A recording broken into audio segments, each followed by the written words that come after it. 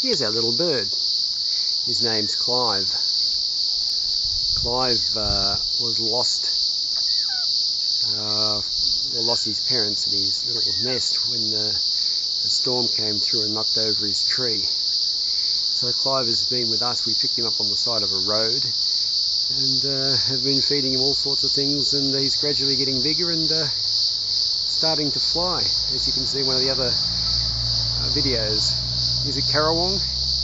They're a predatory bird. They're kind of similar to a kingfisher, a bit different of course, but the same sort of diet and same sort of aggression, I guess, that they have. They can eat things as big as small possums. A possum is an Australian marsupial. Clive's got a good attitude. He doesn't like to eat too much processed meat, like minced chicken and stuff like that. He prefers to be fed skinks and small lizards and stuff like that. And he likes the socialness that he finds here. Otherwise, sometimes his parents visit